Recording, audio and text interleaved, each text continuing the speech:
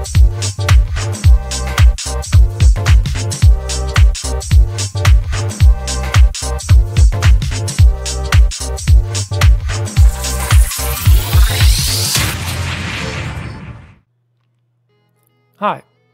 in this episode I'll show you how to scale attribute values for use in data-defined overrides with the symbology. Here I have some sensor data with detected Wi-Fi networks. One field contains the signal strength, which I might want to use to control some aspect of the symbol style.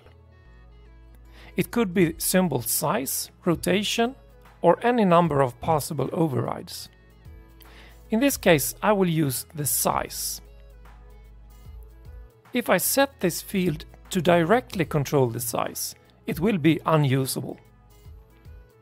So first, I examine what sizes are usable, and in this case, values between 2 and 20 seems suitable.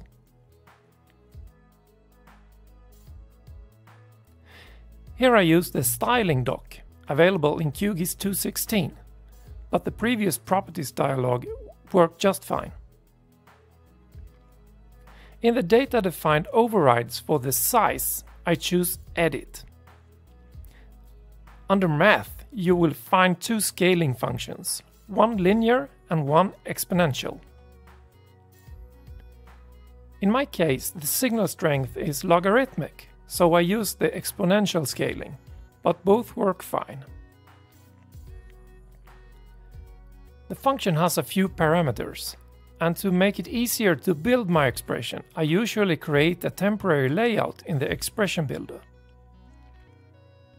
Then it's time to replace the structure with values. The first is the actual field data. The second and third are the minimum and maximum value of the actual value domain. To use the layer's current min and max values, I simply use the minimum and maximum functions on the value field. As the mapped values, I choose the previously tested suitable minimum and maximum symbol sizes. Now I can play with the exponent value to change the scaling.